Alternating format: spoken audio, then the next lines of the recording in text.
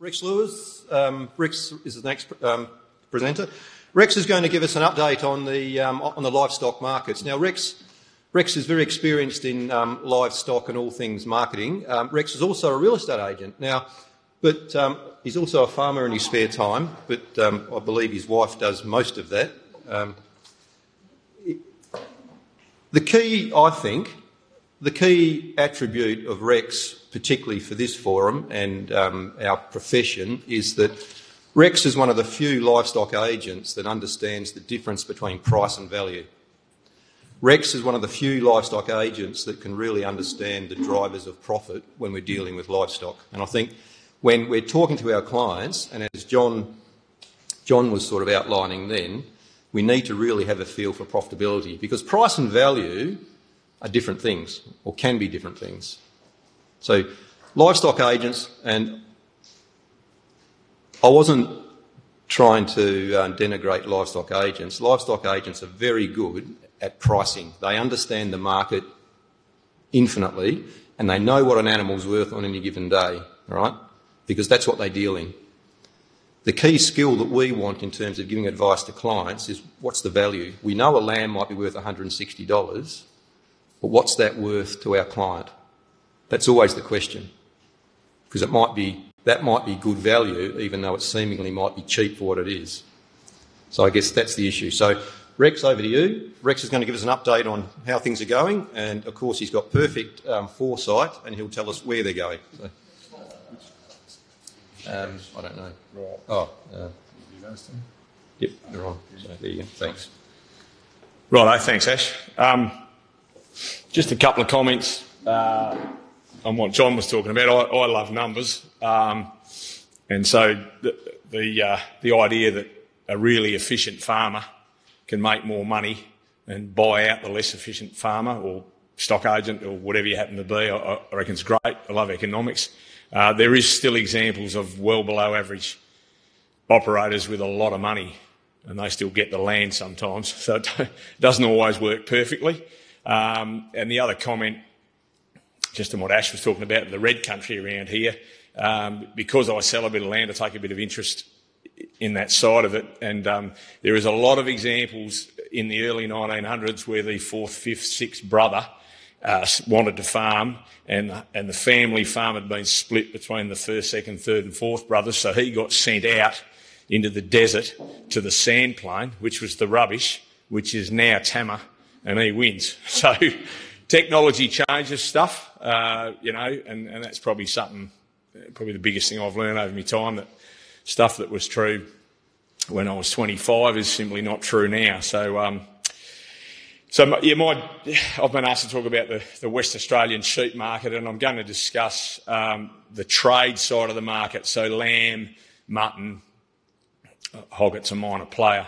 And we can have a discussion about the store market, which is that market where we're selling breeding stock to graziers, if we have time at the end. But I'll primarily focus on trade lamb and mutton, which is the biggest part of our market.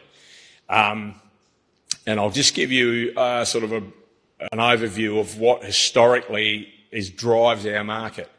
Now, it's nothing secretive or magical. It's just simply, probably what you learn at uni. It's demand, it's supply, and it's the resulting price curve that drives the market in Western Australia. And you'll see in my first slide that that's your food or your pasture growth. Typically in Western Australia, we get a seasonal break and away we go. And of course, that curve varies a lot, but that's about where it sits. So consequently, the demand or the supply, of the product we produce here is driven by that. Farmers have, over time, delivered their lambs onto the ground to take advantage of increasing free, if you like, feed. And so our major supply, you'll have to forgive me, I've got a dot for the price curve there, and it's actually a solid line, which I'd like to blame me PA for, but it's my fault. So farmers have dropped their lambs in that April really to July period. There's a few people outside either side of it, and they've done that so that the lamb is taking advantage of increasing pasture growth in Western Australia. So consequently, the green line, we get increasing supply of lamb during that period in Western Australia. And as a result of increasing supply, as you know, the top line, the price decreases. That's pretty well as simple as it is. We'll talk about the mutton market as we go, but of course the mutton market is dependent on when you're dropping your lambs. So when mutton, old ewes primarily, and in the old days perhaps mild wethers are available. So,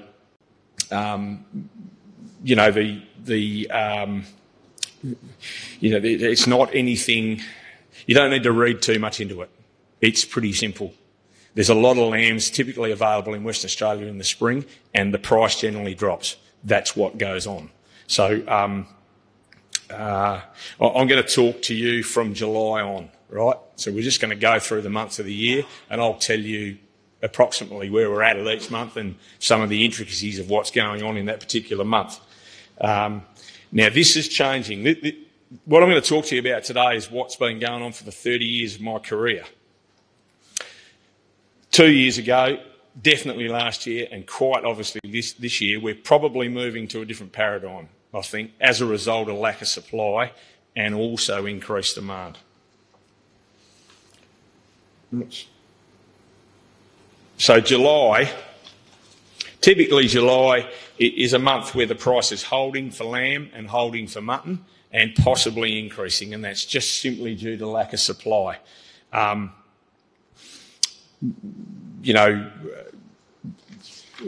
In June or in July in the mutton side of things, there's very little old ewes available because they're either dropping lambs, lactating, so they're not available for sale. So you get a lack of supply, you get a spike in the price. It's the lowest, July is the lowest supply month of the year typically. In a good year, when you've dropped lambs in March, they may be ready for slaughter in July if you've got a good year. But typically, we don't have any new season's lamb available at that time of the year. You've got cold, wet conditions, and you've got slow growth. If they've been dropped any later than March, April, they're just simply not ready. They're not heavy enough to meet the criteria for the killing market in Western Australia. I'll just expand on that a little. The domestic killing market in Western Australia, typically they want an 18 kilo dress weight carcass. When they're desperate, 18 turns into 16 all of a sudden, and it's no problem. But normally below 18, you're getting a price discount. We don't have a hell of a lot of lamb exported out of Western Australia in comparison to other states because of our geographical position on the globe. And aside from that, export lamb generally needs to be quite a lot heavier. So they want 30 kilo carcasses. So you're just having them ready new seasons in July is nearly impossible to do. So we're relying on the domestic trade and we need a certain weight. So July, pretty hard to have new seasons lambs available. And if you think about that, the lambs from the year before have been sold, to run them, to drop them the previous year and run them all the way to July is a costly exercise, and it's difficult. The big players in the market, Walsh's Wamco, that require a lot of lamb, that want 10 to 20,000 lambs every week to slaughter, they've recognised this and they've gone into feedlot operations. They might have bought their own feedlot, or they may well have employed, done a deal with an ash herb and you go and feedlot 25,000 lambs for me and have them ready in July. So they have tried to fill their gaps. July is one of them, with lamb that is on feedlot and prepared. Part of our job is to try and ascertain how much of that lamb is on the market and then how much they buy and how much then is going to be ready at a certain period of time, so maybe July. So whilst I'm thinking July is great month to be selling lamb. I've got to be careful that, Walshers don't have 35,000 lambs on feed ready for July and all of a sudden the demand drops away because they don't need it. They don't need to go to the market, and that'll drop the price off a bit. So it's just something we monitor.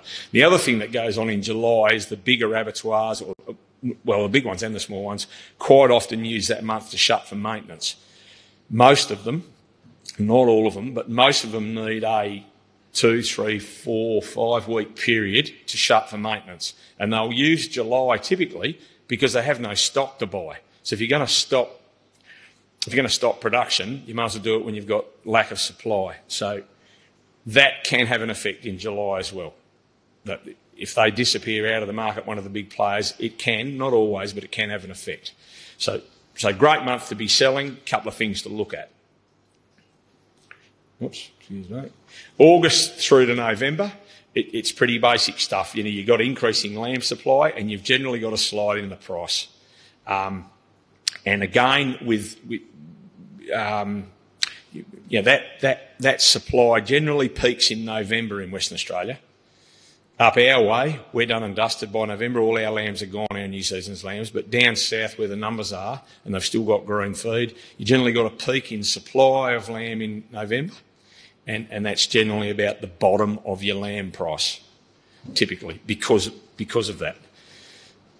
Not to say that selling a lamb in November for $130 is not profitable, because it may well be, because there's no feed costs involved. That's a different argument.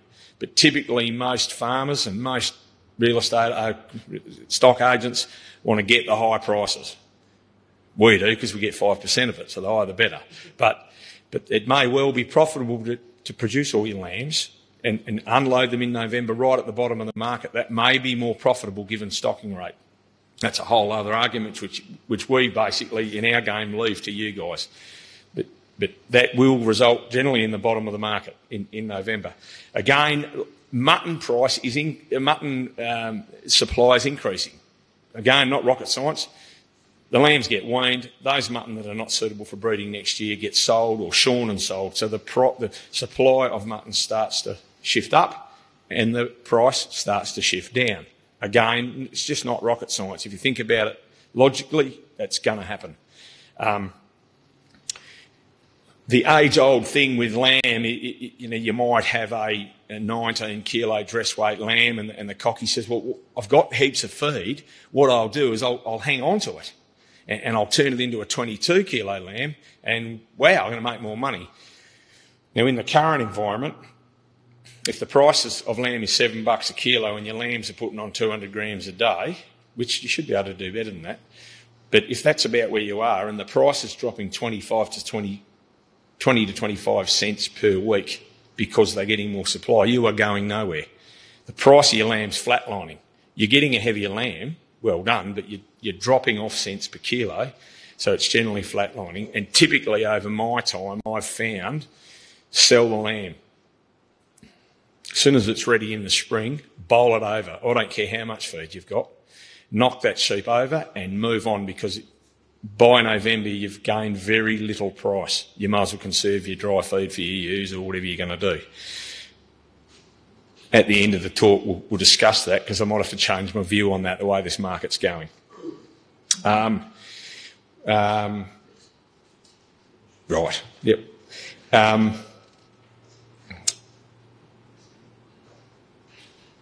Beautiful. December, January, prices increasing. Limited lamb supply, or less lamb supply, because we've sold a heap in the spring. And also, cockies are harvesting and they're holidaying, and they're not good at doing two things at once because they're mostly blokes. And that's the truth of it. You will get, almost every year, you'll get a price spike at that time of the year.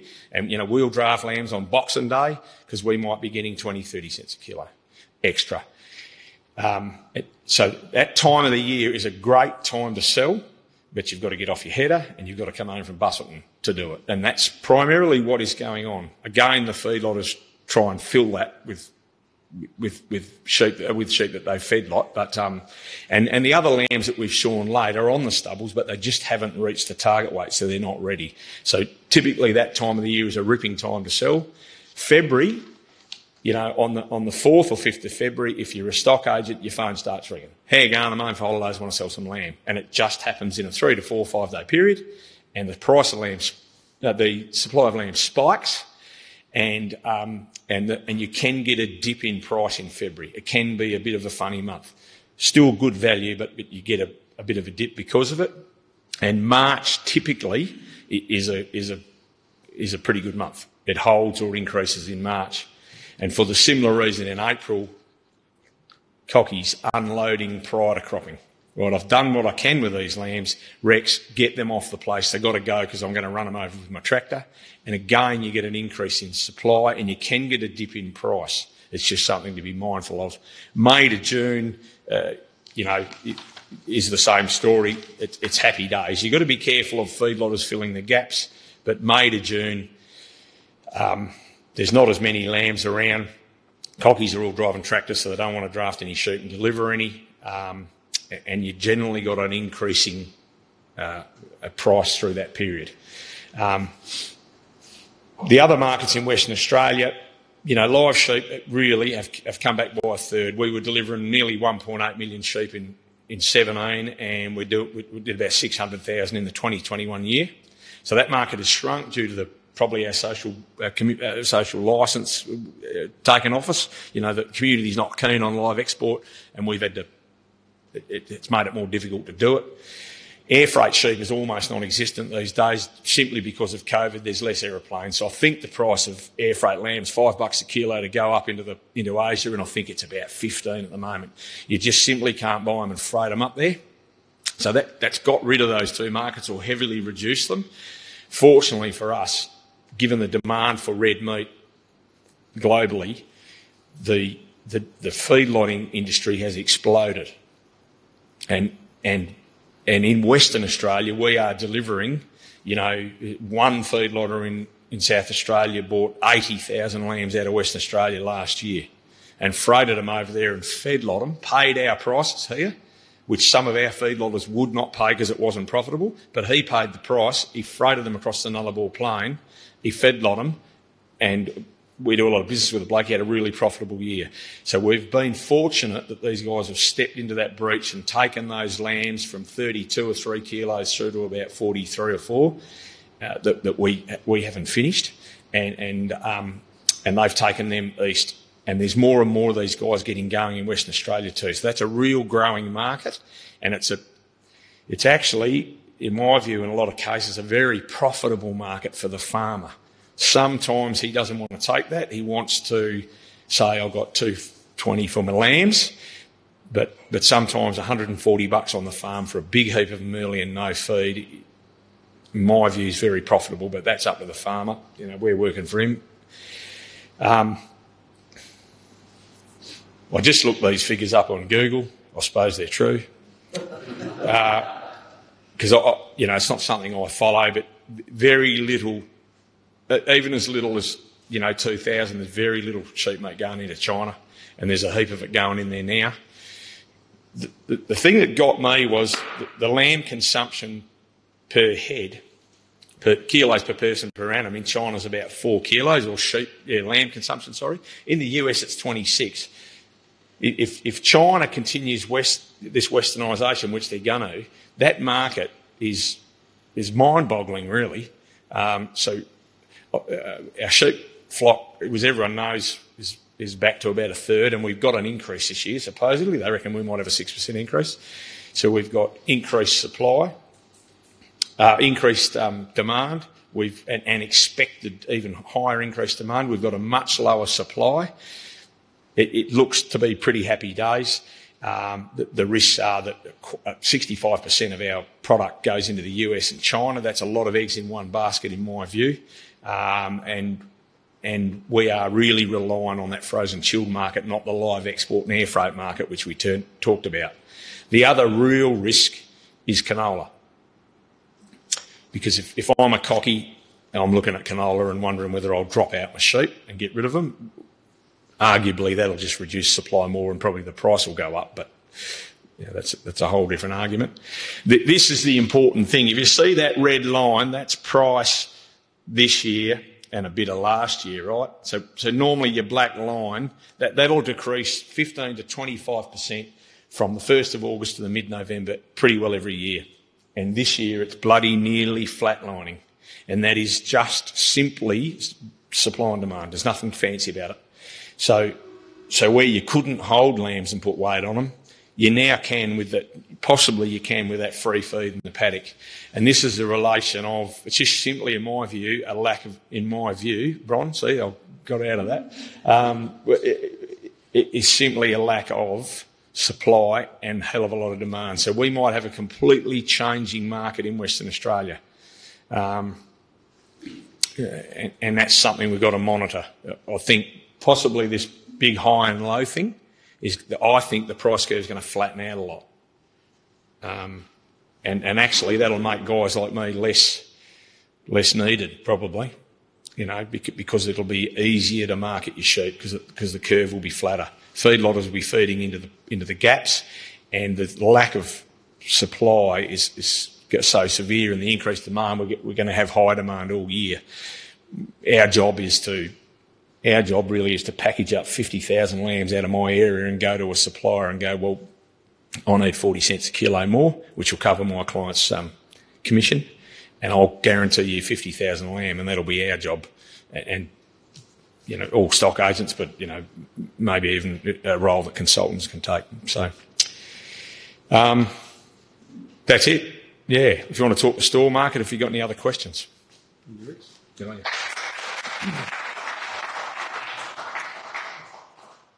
Thanks, Rex. We've got a fair bit of time for questions. So, any questions? Anyone? Ed, thank you. Ed Riggle. How much does the impact of trucks or them getting their head around just trucking lambs to the east? Is that the big deal? Yeah, definitely. I reckon it's had a big effect. About 5 years ago, we started trucking ewes to the eastern states. Just an agent over there we got to know, and it was a big thing. There was a lot of stress involved. There's a lot of discussion and effort gone into animal welfare, like how are we going to do this without killing 50 of them? And then also, these guys do not look at the animals, and so that's used, but it's also feedlot animals. So when they get them there, if my description's incorrect, you know, who's writing the check out for that? So there was a lot of that involved. It was only 5 years ago. Now, it just happens. We've got we've got really good transport industry, like most of them are really good operators. We are dropping at Nundroo now, so we used to just run the truck all the way through, so the sheep could be standing on the truck for 30 odd hours. Now they'll do a 12 or 14 hour stint. They'll drop off at Nundroo. They'll go on to feed and water overnight and electrolytes at certain times of the year, and then the truck from the east meets that mob the next morning, and off they go again. So just a little stat, I think the feedlotter, one of the feedlotters we deliver into was getting a flatline growth for 6 to 10 days. When we trucked him straight through, he's got the lamb home, no growth for 6 to 10 days, and an 8 to 9% weight loss on the trip. When we started dropping at Nundroo, he was getting weight gain from day one and getting a 6% weight loss drop on the way over. When you're feedlotting, numbers are everything, and it's all small margins. So that for him was incredible. So we have got it down pat. You know, my view, we're doing a ripping job. We get very few deaths. We figured out how to truck ewes. We figured out how to truck big, heavy ewes. Trans Plus last year did 2 loads a day every day of the year to the east, and no disasters. So, Chris. Rex, the increase in transloaded lambing for all of us, I mean, that's going to have an impact on the store market, and particularly in the east, central east and West Gulf. Are you seeing that trend to loaded lambing increasing as well?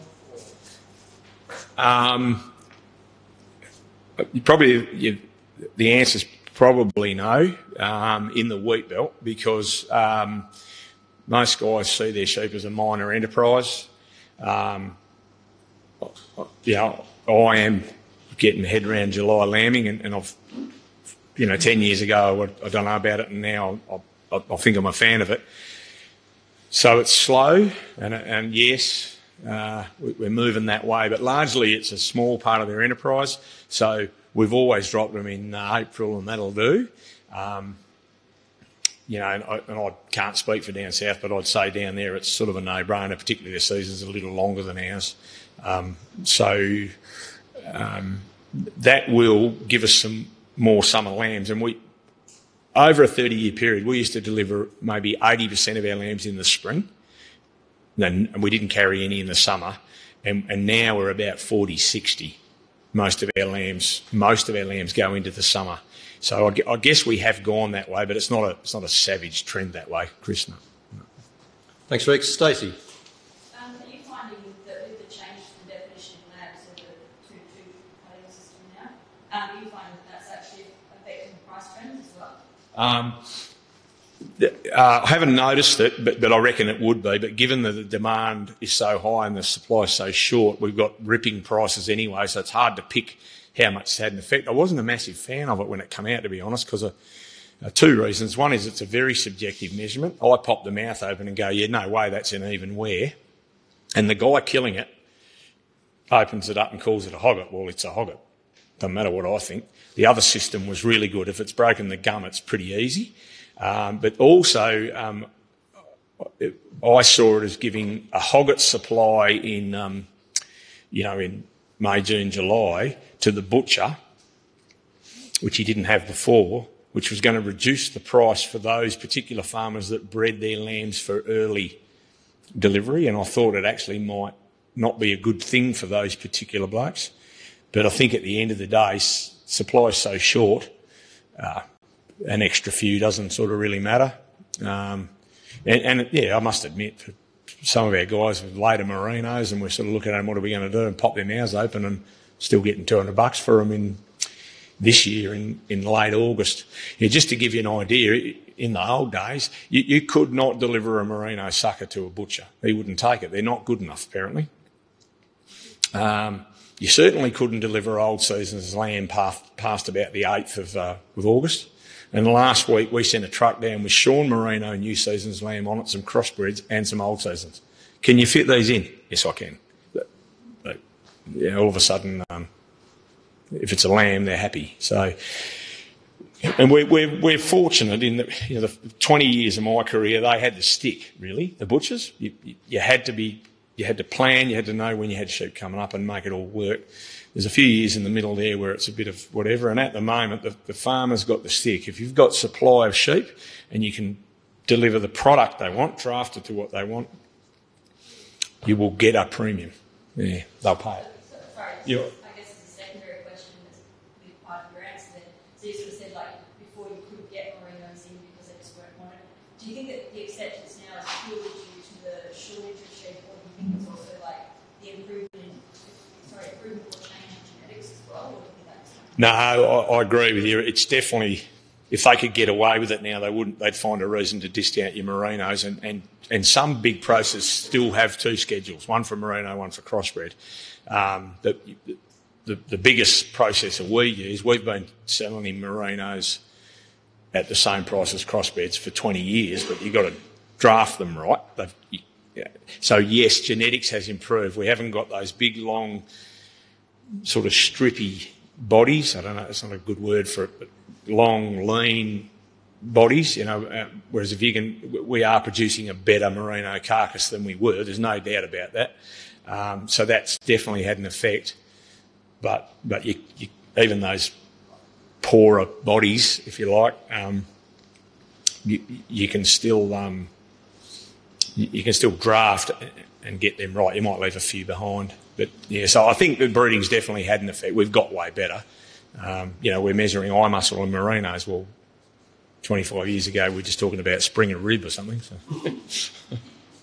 Rex, thank you. Your experience and knowledge is always welcome.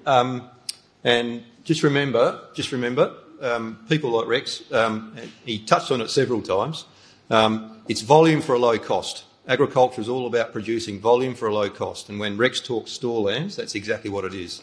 High volume, low cost, that's where the money is. That's certainly my view, and I know Rex sort of concurs. So, Rex, as always, thank you.